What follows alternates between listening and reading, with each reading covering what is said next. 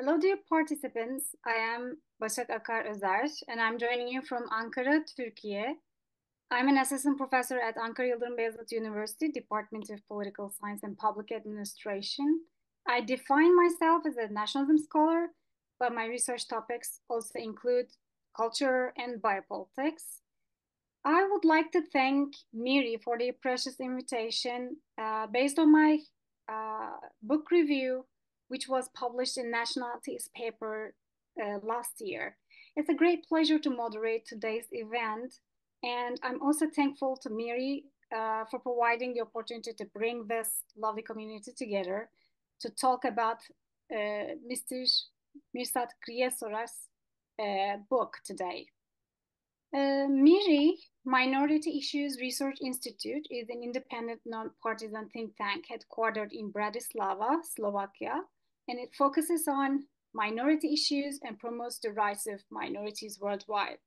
MIRI fosters collaborations between scientists, researchers, practitioners, and minorities with diverse backgrounds to contribute to an inclusive future.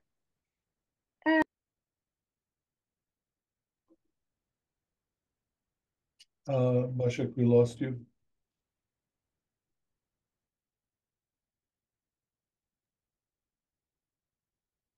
Can you hear me thoroughly? Yes. Okay. Today we will be talking about Mirsad Kriještorac's book called First Nationalism, Then Identity on Bosnian Muslims, Bosniak Identity, understanding the relationship between nationalism and identity through native European Muslim group. So in other words, we will be talking about, I think, a significant book on Bosnian Muslims who live in the USA and a book to contribute nationalism literature. With this book talk, I think it is no wrong to say that our focus will be on the relationship between nationalism and identity, in particular through a specific case. Before passing the table to the author of First Nationalism and Then Identity, I would like to give a quick information about the book and its author, Mr. Kriještorac. The book was published by University of Michigan Press in 2022 with 330 pages. The book can be received either in paperback, just like I did, or as an ebook. For a quick sum, I can say the research investigates whether nationalism comes first, then identity, or it is the other way around. So it is the main argument of the book. Although the book is mainly about nationalism and national identity and how it is constructed through people's minds, it is also an interesting work to present an example of long-distance nationalism with reference to Anderson. To give a quick information about the author, I can say Mr. Kriještorac is a professor in Florida and also a senior researcher at MIRI. They can provide firsthand accounts in the question of Bosnia and Bosniak identity. I believe this book talk will be highly beneficial to those who are interested in Balkans in general, as well as nationalism scholars. So before giving the word to our author, I would like to inform our guests about some technical issues, how they can ask questions or how can they contribute with their comments and so forth. You can raise your hand by using the hand icon. Once we call upon you, please check your mic and then introduce yourself. Afterward, you're welcome to contribute with your questions. If you don't have a microphone, you can type your question and we can read it here on behalf of you. So I'm done here as the introduction part. So thank you for listening to me. And now, Mr. Kriještorac, the table is yours. Well, thank you, Başak. Thank you very much for this introduction, and thank you for agreeing to be the host. It was my pleasure that I actually read some of your work as well on nationalism, and I liked it. the work on theater nationalism that you did some times ago, and then I also was able to see at ASN your paper on bionationalism, on vaccine nationalism, and see how you are moving forward with your research. And so thank you again for being with us to moderate today's conversation. I'm happy that you actually read my book, so we can talk about it.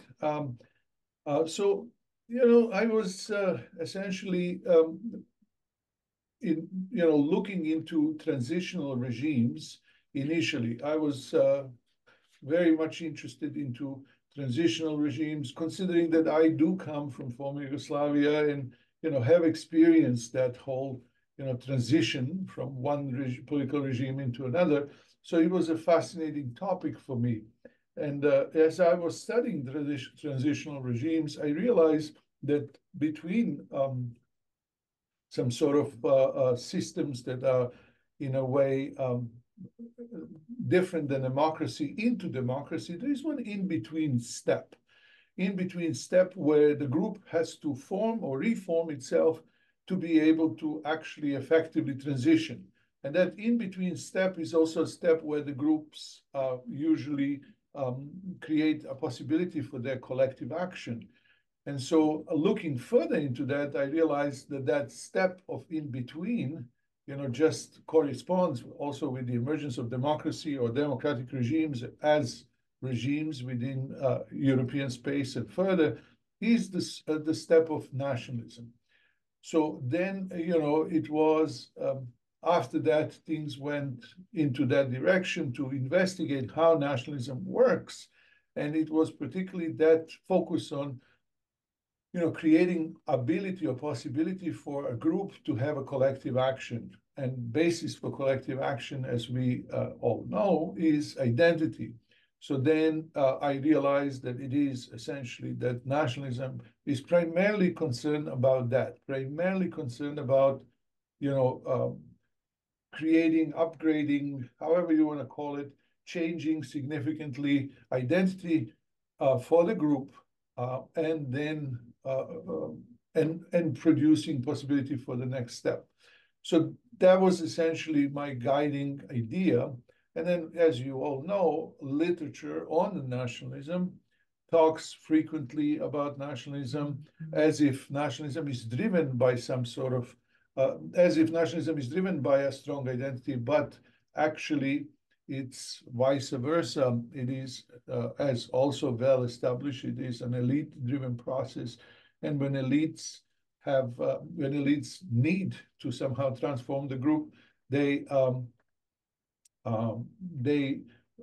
use nationalism to do that, and then they produce identity for the group that is needed, that is for that phase of the group development.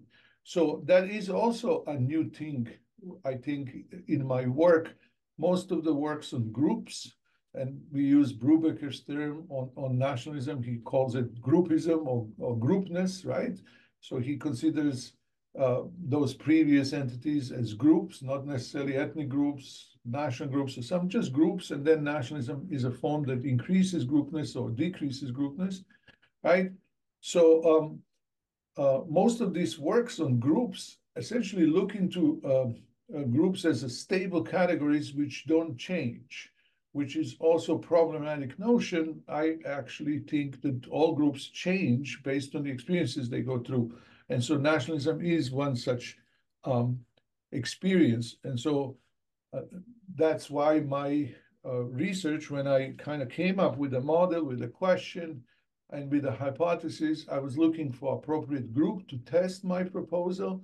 And that's where I looked into, I was considering essentially initially Eritrea, because it's a fascinating, exceptional African story, but due to the nature of the regime there, where it's very hard to get data from Eritrea, I decided to focus on Bosnian Muslims and Bosniaks and understand the process and test my hypothesis with that group. However, and I'm suggesting that the group is essentially changing. So it is an existing group, well-established local Balkan group, which have been there for as long as any other group.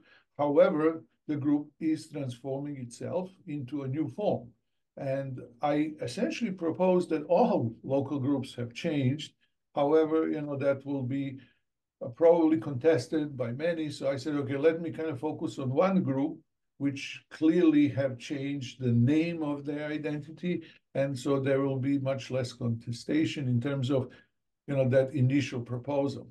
And then again, I was thinking, how do I approach that? How do I approach that? And then I decided to do something that is also absent from the literature, study nationalism from below. Essentially look at the project of nationalism at the ground level, basically how the nationalism project and test that proposal that nationalism comes before identity. Nationalism serves as a process to reform, change identity. So I said, okay, in order to test that proposition, let's kind of test it with the group that nationalism is directed to. As you all know, also when you listen to or read works on these issues, the whole sub-discipline of nationalism is usually tied to that elite projects, where they talk about elites and they talk about elite created goals, the elite desires, the elite projects, but rarely nationalism is tested on the ground level among the ordinary people, where actually it's supposed to produce what I suggest that it produces. Once I did that, then it was a matter of essentially gathering data from that ground level, which I have done by going around. I initially had a much larger, project in mind, but due to the, constraints in terms of time and money, right? I was able to collect data just from the diaspora groups in the United States. However, I did travel some, almost 10,000 miles to gather that data, and I visited centers where Bosnian community lives in the large, they live in the large groups so that they can actually maintain data. Yeah, I actually have a kind of nice, interesting screen. This was my trip, right? This is how I collected my data. I traveled all these places and made all these stops so that I can essentially gather data from the group. So I collected about 700 survey responses, 700 survey, where I measure that identity, change of identity based on the factors that I basically did by examining the historical development of the group and what factors actually are the most important in that project of establishing or changing that group, local group, into a nation. And the questions are constructed to measure that. Once I gather those 670 valid responses, survey responses, I organize them. Since I had a different, measurement for each question, I had to homogenize Z-score, which basically means I brought all the answers to some sort of mean, and then I measured differences from that mean. We know from statistics that usually normal distribution is 3 standard deviation from the mean. So then I measured those, how many standard deviation each response is in a plus or minus direction. That was possible then to somehow construct the whole regression that we did in the end to measure the identity. And for that reason, that was somewhat a limitation of the study. So for that reason, the differences between the factors or the differences among the groups, which I kind of created out of these 670 valid responses, was not significant. Why? Because the differences between these standard deviations are very small. But nevertheless, in this type of study, which I have done, which is basically exploratory study, it is significant to show that this direction, which I propose, works. So all these things is described in a book, and I hope, people find the time to read it and see, how nationalism can actually be observed and measured in a scientifically rigorous way. Then finally, when I went to that group level, I encounter also, as I was coming up with the design, I understood that not everyone on that group level is the same. I realized that there will be some people who are identity promoters, or sometimes in literature they talk about them as ethnic entrepreneurs, and some people who are just receivers or other people who respond to these initiatives. So I decided to divide the data into those two sections, right? Then I realized also that literature, extensive literature on feminism that talks about also problematic assumption that these groups all respond the same way. And Brubaker talks about it also in the way of problematic assumption of the groupness across the group, that it is the same strength. So I realized, okay, I should also pay attention to these differences between gender, right? So I have separated female and male. Beside those differences in terms of social status, then I realized that also they may be affected by different type of memories. So the data is divided into categories based on when people left Bosnia and what type of education they have received. And all in all, in the end, we got a very good data set to make observations and to test proposal. Finally, to test the proposal, instead of using regular regression, I decided to use multinomial regression, which essentially tests the likelihood of respondents choosing one over the other, because we know that identity is rarely yes or no thing. It's never really one identity, right? That is usually most people have multiple identities, and we consider identities to be social categories, which people assume when they interact with others. So contrary to very often misguided proposal that identity is something internal that people feel, stuff, people confuse identity with ego or identity with self. Identity is, as again, well established, perhaps Goffman is the best one who talks about it, but Erickson and others, but they talk about identity as being a social category that people assume and then act upon it, and then they're being judged by it, or they judge the world around based on that, social category, which we refer to as identity. And so I realized, okay, there will be multiple identities that people may want to have. And so the best way to test is to essentially test what's the likelihood that they will choose one over the other, instead of instead of selecting just one identity, yes or no, right, which normal regression will show. And so doing that in multinomial regression, we measure likelihood of adopting identity, and the regression showed that relations between nationalism and identity works. However, this is just the beginning of the story, and we should look further. Now, finally, what I can say also is that during that process, it was fascinating to also observe, and I write about that in the book, how diaspora groups works, and so I realized that some people talk about, problematic aspect of the research and of the book, that the whole thing is measured in the diaspora. But, the literature on nationalism talks often about the fact that nationalism is the strongest, or rather most strongly felt in a diaspora group. As some people argue, diaspora is the nursery of nationalism. People tend to be more nationalistic in the diaspora than back home, because, it is easier to imagine community from distance than when you are there. And even Anderson have written about that long distance nationalism and how nationalism works also well in a diaspora groups. So yes, it will be much better if we could have compared this data with the groups in Bosnia and Sanjak and the groups in in some other places, like I propose in the book I mentioned, that ideally this could be tested by measuring the diaspora group in Turkey, Germany, and Bosnia, right? Because each of these groups have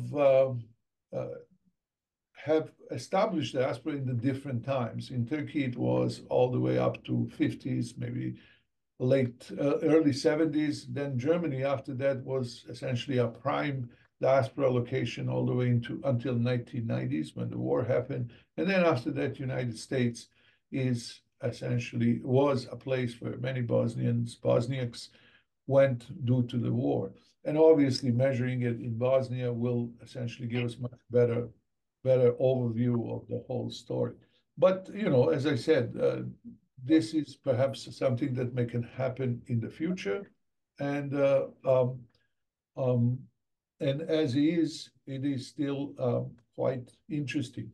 And so this is essentially what I would say about the book, right? Obviously, there is a significant part of the book deals with the Bosnian Muslims and Bosniaks as a group under which that was used to test the proposal, and their story is also well explained. So I have a pleasure to say that that was actually the first book that talks about Bosniak nationalism ever written, and so I was able to do so. And as I said, I was instead of focusing on that elite level of the group, I decided to measure what that identity means for the ordinary people who are actually supposed to be carrying and acting upon that identity. And in that way, historically, empirically, and theoretically, I have basically observed that identity and understood it in a certain way. There are works that are coming about Bosniak identity. There are works that have been produced, not necessarily much, but some works have been produced in Bosnian language. However, all of them are lacking that aspect, which is essentially testing it to see whether these proposals are actually, whether the regular population, so-called regular population, responding to these proposals that are being offered in all those works. So in the way, when I listen and I read about those other works, I am somewhat always imagining a data that I have, which essentially shows, what people consider to be important and what kind of factors they respond to. And there are lots of fascinating stories, right?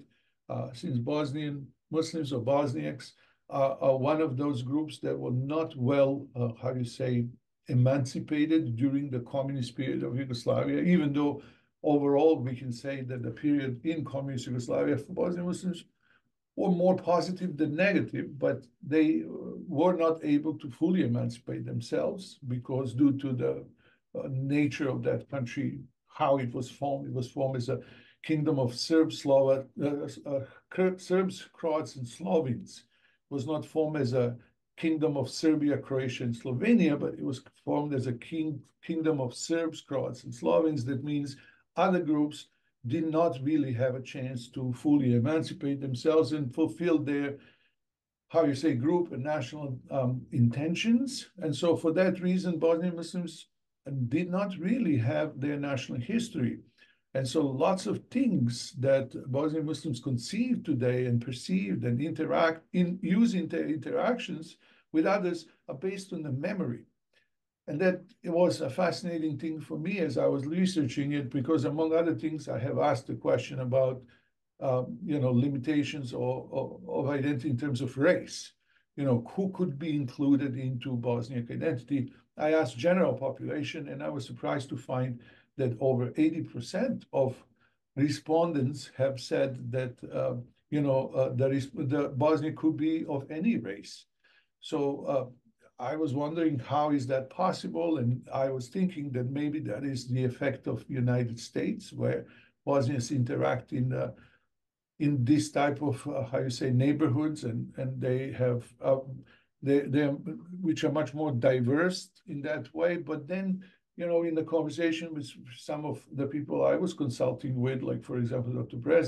Thomas Breslin, he told me, no, if this is the factor, then the perception of identity will change among Italians and Irish who have been in America much longer, but it didn't. So then I looked deeper and I realized that it is essentially memory, which essentially feeds the notion of identity among Bosniaks, where, for example, I found that Bosniaks have been living throughout the Ottoman Empire, literally throughout the whole Ottoman Empire, and they have formed their diaspora groups throughout that empire from all the way down on the Horn of East Africa, like in the city of Massawa. There's still some people who have a last name Bosniak, right? To very distant areas in Asia where Bosniaks still live, and they have been able to interact with native population back home. So these type of memories and these type of factors actually travel through the population consciousness throughout times, unlike the groups around them, unlike Croats and Serbs who have been basically always interacting locally with their local setting, in their local setting, and maybe Central European settings, but Bosniaks have been having that cosmopolitan, how you say, experience for the past 700 years. And so that was quite interesting aspect of my research when I looked into that group and understanding how the group is evolving based on these memories, not based on the so-called official histories, which are usually involved in this process because, in the schools, they are being taught as official histories, right? Here we have a group which didn't have that. And I actually make an argument in the book that Bosniaks learn nationalism from Serbs and Croats who actually have been teaching their official histories in those, schools in the former Yugoslavia.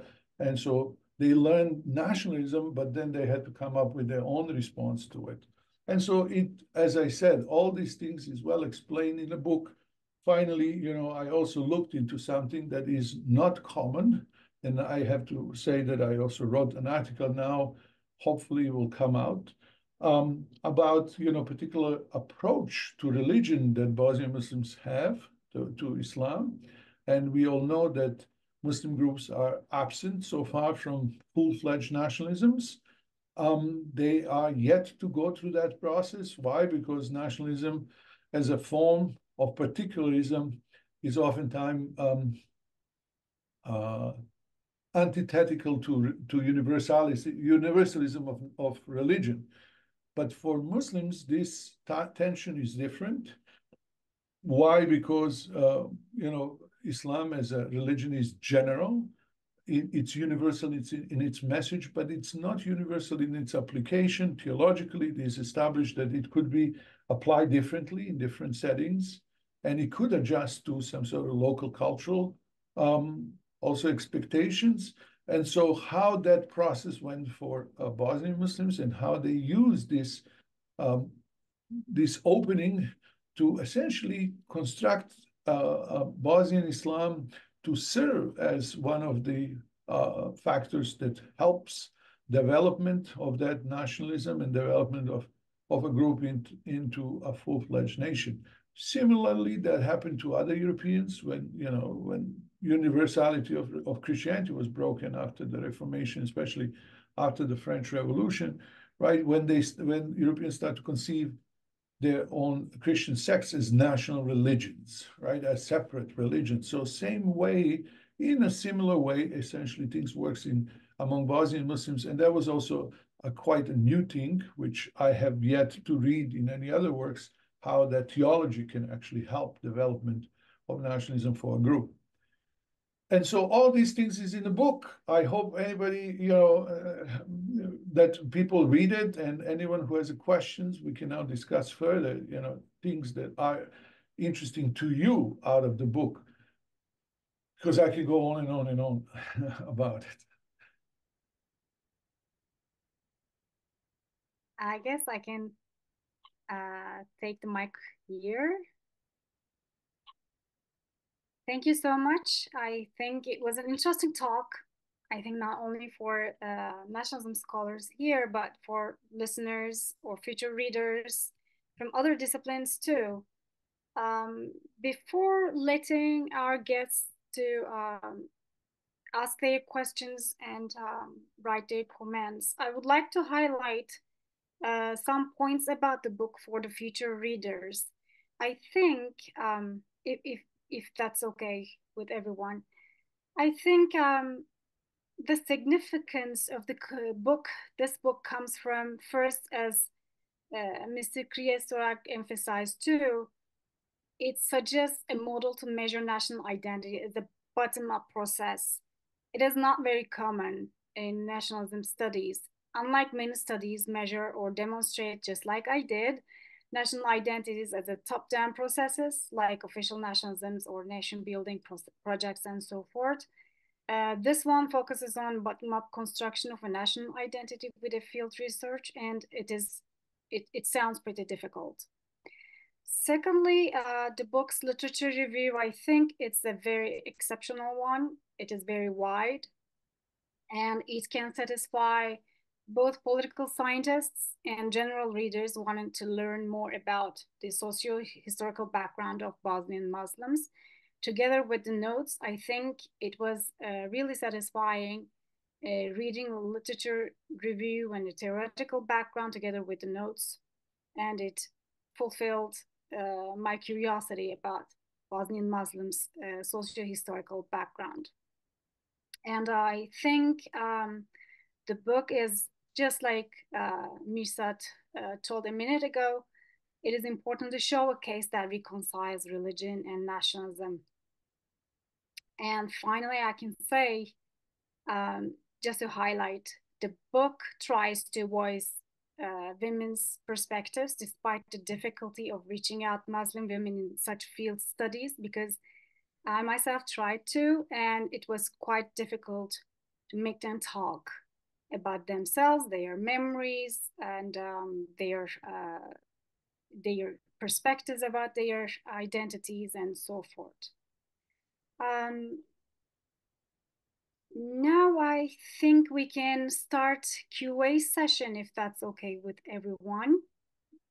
But yes, I was just if you don't mind to respond. Yeah, that focus on the literature in the first chapter that you mentioned was precisely because I understood that maybe there will be some people may be contesting the proposal and the relationship between identity and nationalism. So that's why I actually did that intense and comprehensive view of the literature to point that actually most of these, how you say, seminal works on nationalism do talk about that relations. However, they were less explicit. So I was to establish essentially normalcy behind my proposal. I was actually to say that this have been there for a while. However, I'm actually able to test it through a specific, how you say, research and hypothesis, and then, following the scientific method. So that's why I have done that extensive lit review in the first chapter for those of people who may be interested to read. It was an exceptional one, and it was really wide. It was really comprehensive. I truly enjoyed reading it. Thank you. Just a reminder once again, you can ask your questions by raising your hand. If you don't have a chance to use your microphones, you can easily type your questions and I can read. Here, I think we have notification here. No. Until our guests are ready with their comments or questions, maybe I can add something. Like I want to ask a question. So just like I wrote in my review, although I believe bringing up women's identity question in a Muslim group is a courageous attempt, it should be really difficult.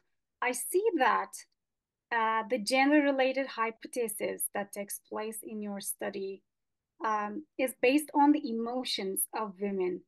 Could you please give more detail about how. How did you get that point? At a first glance, this hypothesis looks like it's underestimating the women's distinct war and former Yugoslavia experience as the transitional period. But you said, well, you have seen those distinct memories and experiences, but still this hypothesis looks the other way around. Could you please give more details about it? Yes. To begin with, yeah, I think also it's good for people to see, this is essentially a brief description of my data set, general description, so you can see, who the respondents were, right? And you can see that about 40% of the respondents were female, about 60% male. I also have encountered, same like you, difficulty reaching out to female, especially reaching out female alone, right? Was very hard. But I was persistent. I spent literally a month in each of these major cities or major centers where they are. This is essentially how they look like, some images so you can see that they actually have visual representation of their identities. And so I was persistent in trying to reach them out. So I would go to their hair salons and sit there, come for several days until they get used to me. And then, they will essentially, in the end, feel more free to speak to me or essentially work with me, right? Because I do look scary. Like when you see me, you're not sure, right? But I did try very hard to reach people in the places where they go. So I was, like I said, I would go to a party, I would go to, hair salon, I would go to a restaurant, and sometimes sit with people who are very drunk and discuss important questions, right? And then in the end, ask them, well, please, can you just fill up my form? And some of them will, some of them wouldn't. Yeah, so it was not an easy thing. But essentially, on some level, you are correct in your observation and your criticism that maybe that was not that this is not a full explanation of these differences between male and female, between genders, right? However, look, I have to be frank, right? And hopefully nobody gets upset with me. In all the literature that I read about feminist approach to this subject, there is a lot of a lot of criticism of existing studies, a lot of observations of existing studies, but hardly anybody suggested how do we actually approach these differences. And so due again to the limitation, you already said it's 300 pages. Actually, it's about 200 and something pages of text. And then in the end of the book, you have appendix with all questionnaires, with other things that are part of the book, bibliography and stuff. So, I try to actually test the proposal that there is a difference. So now I have seen the difference. And when it comes to this emotional response, right, it was quite an interesting thing to see that I have divided nationalism into two essential aspects: the strength of nationalism, the intensity, right, and the type of nationalism. So I measured both. I measured how people perceive their nationalism in terms of strength and in terms of type. And so it was interesting to see that women are very much alike, like men when it comes to type of nationalism. They perceive it the same way. Slightly more women than men prefers ethnic nationalism, which is, I guess, related to that Gertz approach, where woman is the conduit between society and the child. So, maybe women perceive that role that usually women in a group have stronger than the men. But generally, when I tested the chi-square between the different, of these differences, they did not show to be significant. However, I'm just reporting that in general, more women were interested in ethnic than in civic type of nationalism. But when it comes to intensity, women also responded differently. So now I am opening the door for essentially examining nationalism among different gender categories. because in my data, they responded differently. I have to tell you that I also have done about 80 interviews with individual members in all these places, individual members, sometimes regular people, sometimes those identity promoters. And these are all recorded, so maybe some future book project will be essentially once I'm able to analyze all these interviews, right, to come up with a story. And then I also had 4 focus groups where I have divided these focus groups again into gender divided focus groups. So I had separate focus groups with women and separate focus groups with men. All these things is recorded, so I still have these recordings. And what I observed as I was working with this, I did observe that women are essentially responding to these things differently, and oftentimes they are more emotional when it comes to this. Then I looked into the literature, and literature does talk about it. It talks about that women may be more emotional, however, they're more specific, while the man is more abstract. As I sometimes say to my students when I teach nationalism, and I do address this difference, men will die for a flag, women will die for a child. So now, it's a different type of, how you say, commitment, right? Women are more specific while the man is more abstract, right? However, that specific difference that women may experience is oftentimes, oftentimes emotionally expressed, right? However, I'm not saying that this is the only difference. I'm saying this is what I have measured to essentially test the proposal that women and men will respond differently. Because like I said, I have read a lot about it, but I am yet to actually see somebody showing me that actually, you can observe these differences by measuring. So what I did, I measured it, and now I have evidence that they responded differently. And now we can look into that further.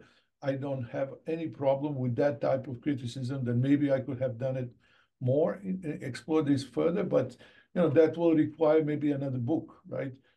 Or another chapter where I can just address that differences. What I have done, as I said, this is exploratory study. I have shown that identity can be measured, that nationalism can be measured, especially especially type of nationalism and intensity of nationalism. I showed that data shows that responses toward type of nationalism, intensity of nationalism are different. So therefore, it is warranted to separate those two things, right? How nationalism works. In the book, I also talk about nationalism being used in different ways in different phases. So I have studied essentially, let's say, classic nationalism. I do acknowledge there is that banal nationalism that works differently in everyday settings. And that's where I talk about essentially how identity is essentially measured, where identity can be measured in 2 aspects. It's well described in the book. In 2 aspects, we don't measure identity as just adopting it or not, but we have phases. The first phase is that phase of self-defining, and second phase is phase of self-investing. And that I measure just that first phase, which is basically members of the group deciding to adopt identity. And then after that, in that self-investment stage, they commit themselves to it, and they essentially engage in those collective actions that identity usually is needed for. So, as I said, your criticism is absolutely valid and accepted. There could be said more about differences between gender. However, like I said, I have shown that there is a difference, and now we can look further into that and essentially understand what are the reasons for this difference, all the reasons. Is it just this, or is it maybe something else, and so on and so forth. But like I said, all the literature I read is usually well-established criticism on the approach, but not much advice on how to actually measure it and how to actually observe these differences. I don't know whether this is satisfactory or not. While I was listening to you, it just pops on in my mind, like feminist perspective sees nationalism as a way towards a fraternity. So maybe that's why how this fraternity is ready for, devoting themselves to abstract values. But this difference is quite, I think, astonishing, because it will open up new ways to measure the differences between genders when it comes to national identity. It's very interesting. I think your explanation makes pretty clear. Thank you. I think there are two messages here, but I think still not questions or comments.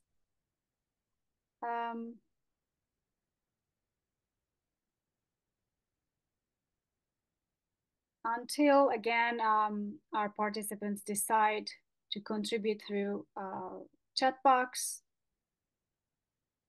I can continue with my own comments and questions to maybe it kicks off another discussion. So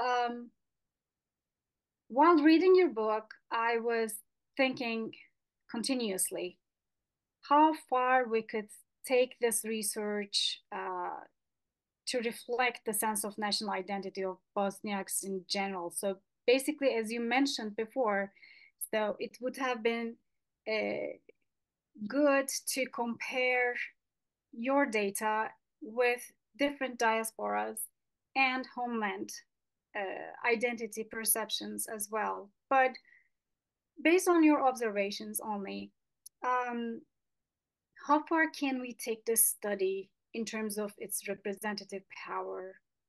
I'm asking how Bosniaks today understands about their national identities, both in diasporas and in homeland as well. Well,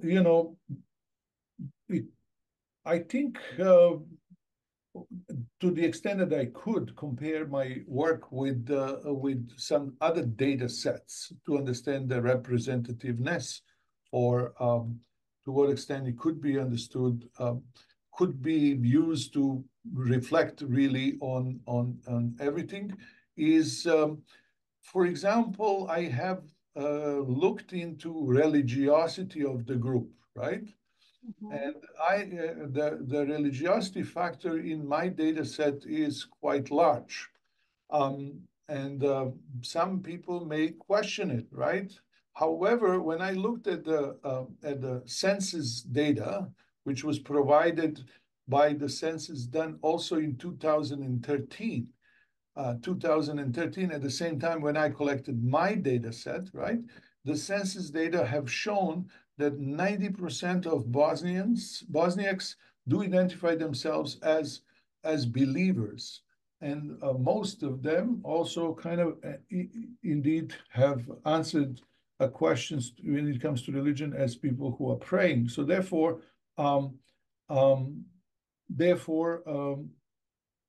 it is, in that sense, representative of maybe the perceptions of Bosniaks that Bosniaks have today. However, like I said, ideally, this data set could be replicated, or rather these questions could be replicated somewhat, maybe slightly reorganized, right? Replicated into these three settings. Why? Because I think the most serious problem with the observation I did was that it's just one point in time. We don't have that longitudinal depth, right? So that we can compare this with the previous, situation when it comes to that Bosniak identity. I did ask in the questionnaire, to what extent they feel attachment to previous identity of Muslim. In former Yugoslavia, Muslim was a national identity. And you could see you could see the data in the book. So in that way, I took into the account the previous identity versus the new one, or the previous name to identity versus the new one. However, that longitudinal depth is missing. And so I was thinking, okay, how can that longitudinal depth be addressed. And I realized that the best way, since Bosniaks have memory, they don't have a national history yet, they have memory, right? That could be addressed by examining these different diaspora groups which have established themselves in different times. And diasporas tend to, because I have looked into German diaspora in America, Irish diaspora in America, and other diasporas, diasporas tend to freeze their perception of their groupness into the time when they come.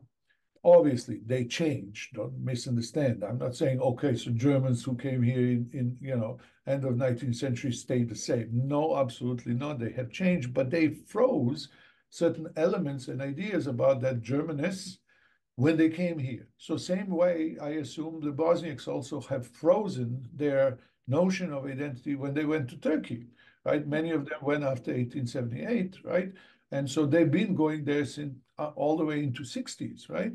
And so I think that group there have essentially froze certain ideas about that identity, as well as then you have those 1970s when Bosnians go to Germany, right? When Yugoslavia was in the full bloom, and they have perceptions about, Bosniak identity in that perspective. And then you have these modern or contemporary story of Bosniaks now in America, because I have measured those who came to the United States. In fact, I have seen this when I went to Chicago, and the Chicago is one of the is the city with perhaps oldest, well-organized Bosnian diasporas, right? Who have come to Chicago, according to some stories. Even there were some Bosniaks who were basically on the ship, on that ship that sank. What was the name of the big ship? My brain froze, right? So Bosniaks were coming to United States, and due to those chain migrations, they will usually go to the cities where they can find their compatriots so that they can somehow figure out the way to survive. They have come to Chicago ever since late 1800s and early 20th century, right? Especially after the Ottoman Empire started to collapse after 1909. Some Bosnians came to the United States, and they established themselves, most of them, most strongly, they established themselves in Chicago. And then you have also a group that have come here, after World War II immediately, which were basically perhaps a group that have a memory of 1930s all the way into 1945. And then you have a group that came after 1970s, right, in Yugoslavia, and then you have the current group. And then I realized these four groups of Bosniaks are actually not necessarily interacting with each other the same way. They have a different understanding of each other based on the time when they came here and based on the projections they had at the time when they came here. And so that was quite a fascinating thing for me. And so that's why I realized that initial idea where you can measure these different diaspora groups based on the time period when they went into that, diaspora, that actually can provide us with some sort of longitudinal depth in terms of how that identity is perceived over and across the time. Obviously, ideally, you could do it, you can replicate these studies, several times, but, you only can live, you have one lifetime, and it's very hard to do all that stuff. I think we have a question here in the chat box from Svetlusha. Svetlusha Surova, MIRI's coordinator. So she says, thank you for fascinating book presentation.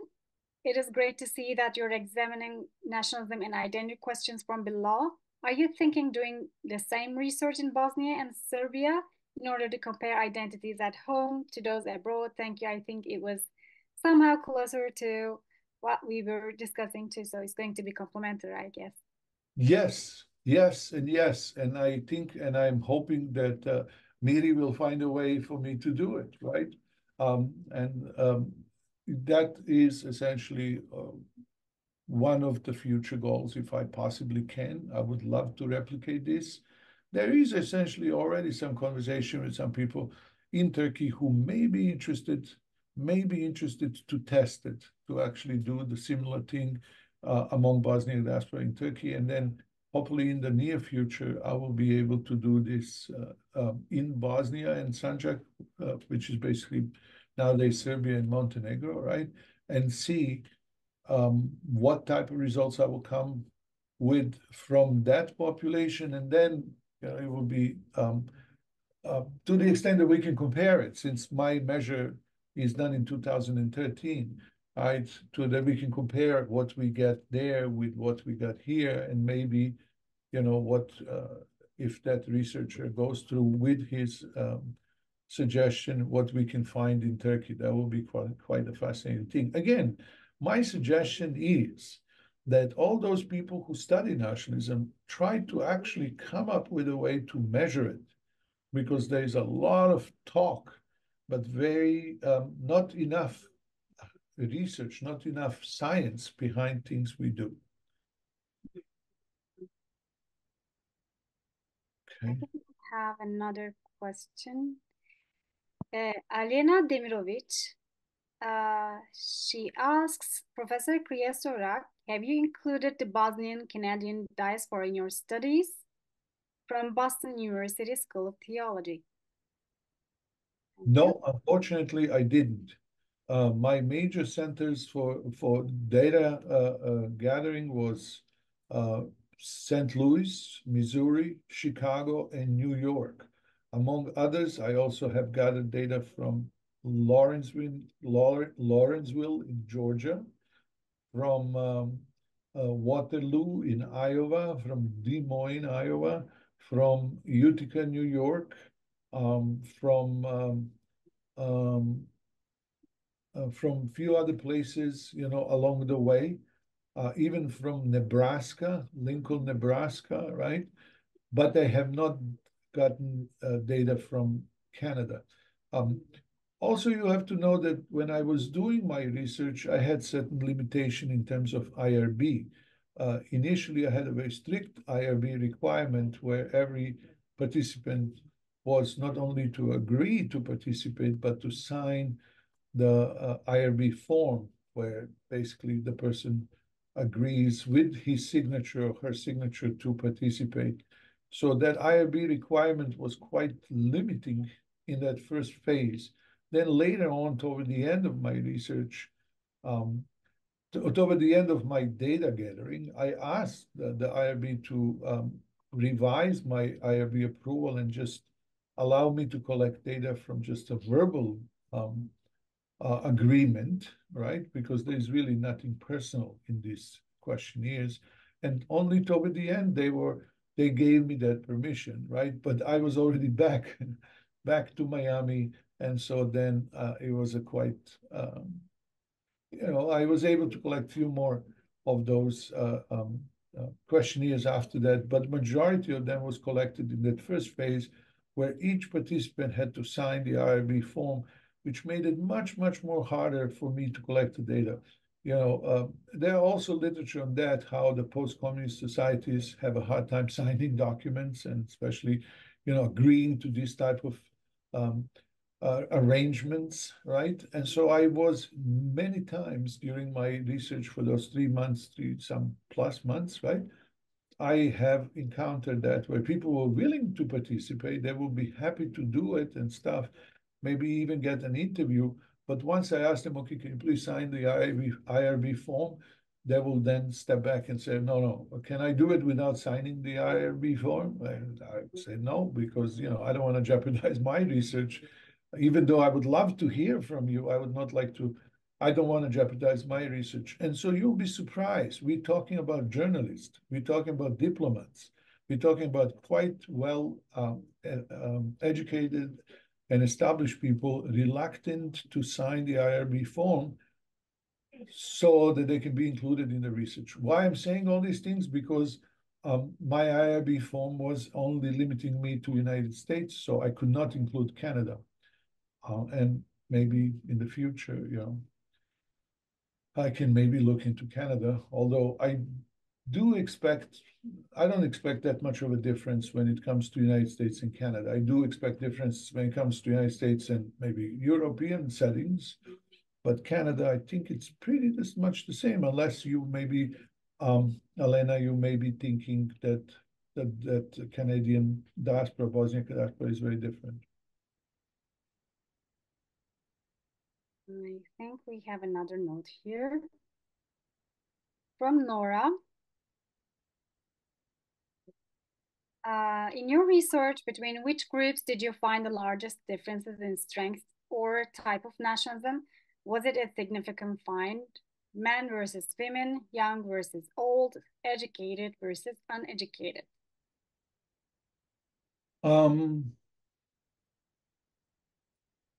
Well, that's a complicated question, but I recommend you read my book, right? When it comes to here, I'm going to share that finding. Yeah, when it comes to differences, right?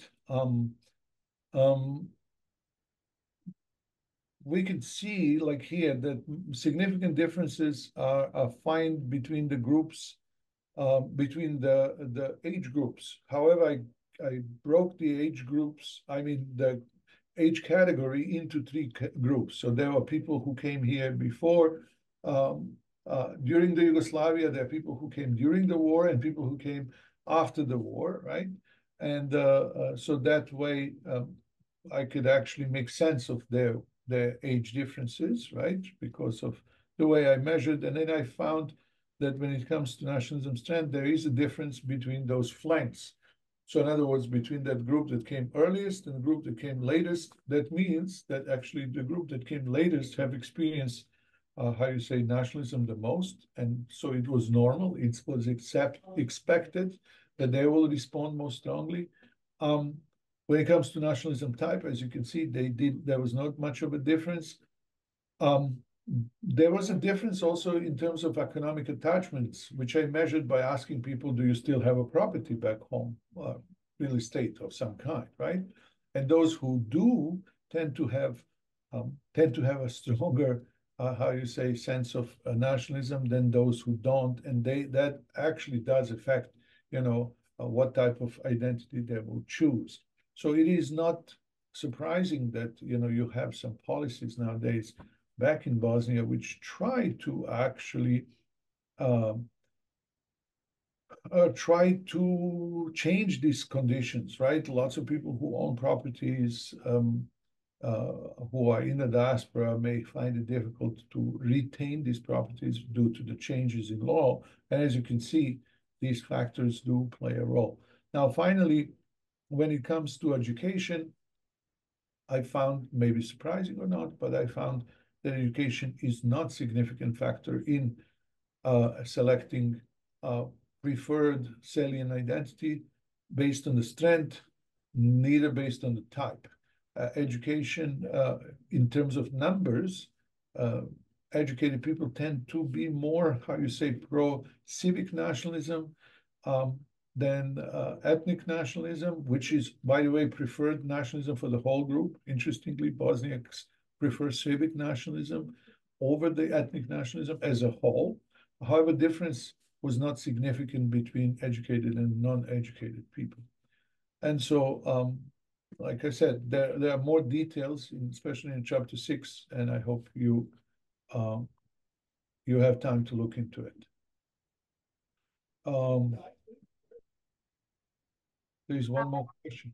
Well, I think Svetlusha writes, there's a message for both of us, and she asks a question first. I'm going to read her question, and I think we will be done in 15 minutes as planned. Okay. So she asks, dear Mirsad, did you go back to your participants and shared with them your findings? If yes, what were their thoughts of it? And what are your thoughts on co-production of knowledge with communities that we study as social scientists? Thank you. Well, no. I have to say to you, I have not been able to share my findings with the participants. I did as many as I possibly could of them. I told them about the book that came and that findings are kind of in that book and stuff. But overall, I have not been able to share the findings with the participants again, it's, I spent 3 months doing it, and it will be quite difficult for me to actually go and revisit all these places. However, I will be happy to do it if the opportunity comes, right? And we'll see. I was able to talk to some of these centers and show and share with them the findings. However, not as widely as I would love to. And when it comes to production of knowledge, yes, when it comes, I did. That's what I said. I did let everybody know that the book is out, and it has an open source link, thanks to generous gift of University of Michigan Press. So it's accessible for free to everybody. I provided a link already. All right. So I did let them know about it. But when it comes to production of knowledge, this is crucial. I talk about it quite a lot. Foucault talks about it, in his work sometimes, about that whole, exercise of power when it comes to producing knowledge, right? What knowledge is being produced and what knowledge is not being produced. And I mentioned in that first part of our conversation that this is the first book on this topic. So all of you may be aware that just a few days ago, there was the whole discussion about, Bosnian War. It still is not settled. It's still not well understood. It's still not agreed upon between the people in that region and even wider, how to perceive that war, right? And especially that sticking point of Srebrenica genocide, right, which was ruled to be a genocide by International Tribunal for former Yugoslavia, established by the Security Council, right? But this is still contested. And so I understand the fact that there is no work on Bosnian Muslims and Bosniaks yet from that perspective. I think that's essentially a result of exercise of power, or rather their lack of power to actually produce knowledge and work about themselves as a group, right? And I mentioned that there is yet to be established something which we will refer to as a national history. But don't misunderstand. It doesn't mean that there are no books or no works about history of Bosniaks and history of Bosnian Muslims, but not something that other groups in that region enjoy. So all these things is a matter of exercise of power in terms of producing knowledge, and what knowledge will be produced and what knowledge would not be produced.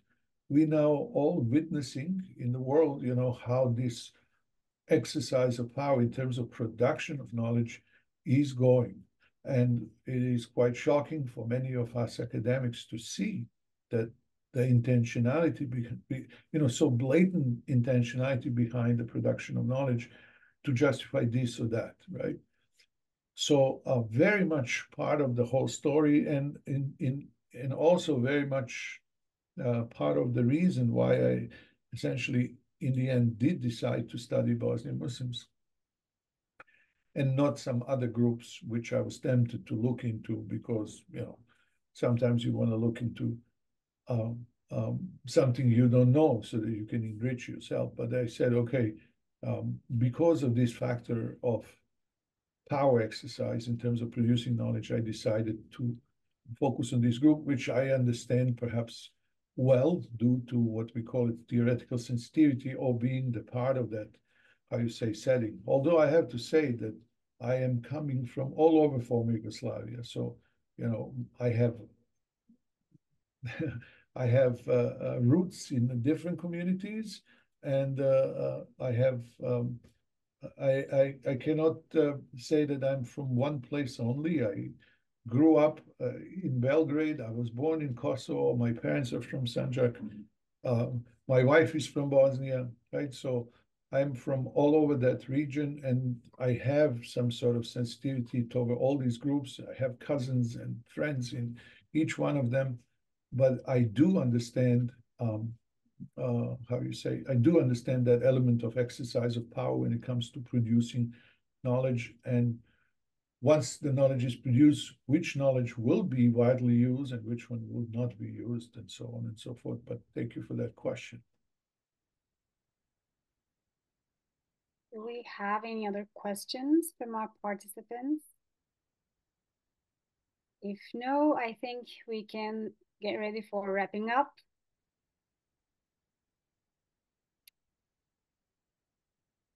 No hands raised. So, okay. Thank you, everyone, for participating and satisfying answers. And I think we had a really beneficial book talk. It's satisfied in terms of information, it's satisfied in terms of academic talk, and also we try to introduce first nationalism and then identity. And I think this book talk could boost curiosity about this topic. So I think this book offers an interesting model, just like we talked a lot about for analysis of national identities with parameters like nationalism type and nationalism strength. So I think these parameters will be applied in many studies that aim to measure national identity. And I think it will hold a significant place in nationalism literature to offer new insights for future research, and will be a source for general readers as well who wants to learn more about nationalism and Bosniak identity in general.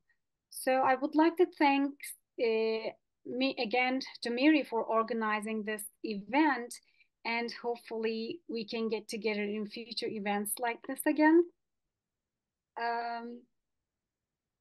Yes, and hopefully we will be able maybe in the future to talk about your research as well. Hopefully, in short future. Vaccine nationalism is still, in the minds of many. Yeah, I'm also interested in the intersection points of biopolitics and nationalism, like racism, eugenics, and how nationalism can differentiate itself from racism, and how it can find a place in nation building processes and so forth. So yeah, that's what our director, Dr. Surova, have also implicitly studies how that whole bionationalism works on the Roma population in Slovakia and throughout the whole that Central Europe. It's quite a fascinating story for those of people who are interested in it. You should read. Pleasure meeting Svetlana Surova, and pleasure meeting MIRI and moderating this event under the umbrella of MIRI. Thank you. Thank you, everyone.